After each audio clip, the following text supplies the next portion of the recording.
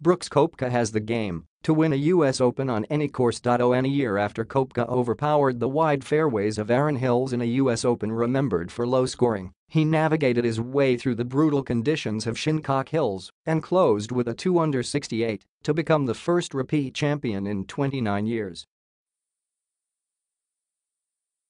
Curtis Strange, the last player to go back-to-back in this major, watched the entire final round on Sunday as the Fox Sports reporter on the ground, and they shared a brief hug off the 18th green after Koepka tapped in for bogey and a one-shot victory.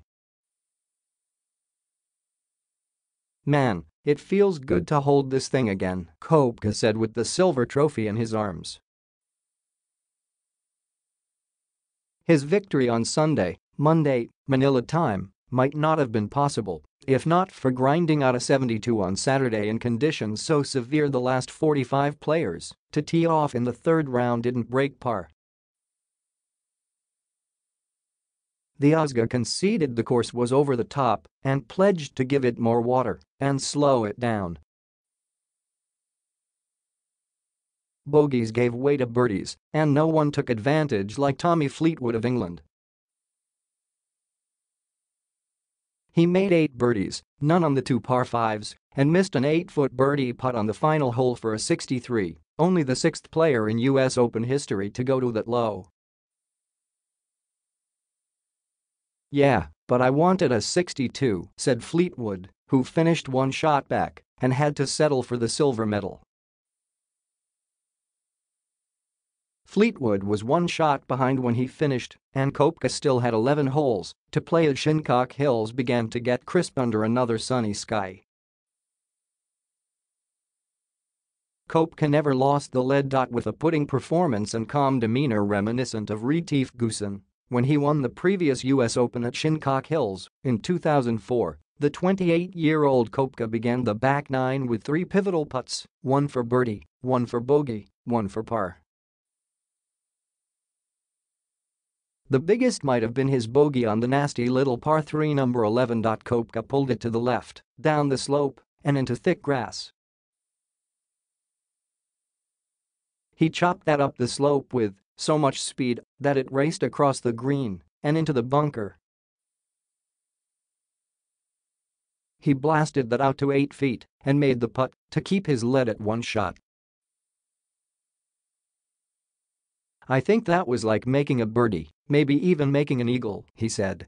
"Because it could have been a big momentum shift there and we could have been playing tennis just going back and forth. To make bogey there was pretty incredible, and I think kind of the reason why we won." He wasn't through.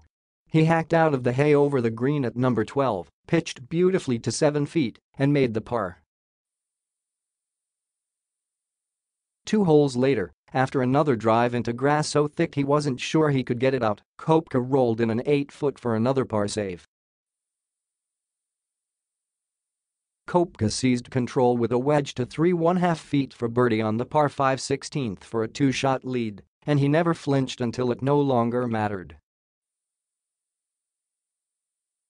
Koepka pulled his approach to the 18th off the grandstand, pitched onto about 12 feet and 2-putted for a bogey. He finished at 1 over 281, 13 shots higher than his winning score at Erin Hills last year. It was the first time since 2013 at Merion that no one broke par in the US Open. "I enjoy the test," Koepka said. "I enjoy being pushed to the limit. Sometimes you feel like you are about to break mentally, but that's what I enjoy. I enjoy hard golf courses. I enjoy playing about the toughest in golf you are ever going to play." It was starting on Thursday and especially on Saturday. Koepka opened with a 75, the highest first-round score by a US Open champion since Raymond Floyd at Shinnecock Hills in 1986.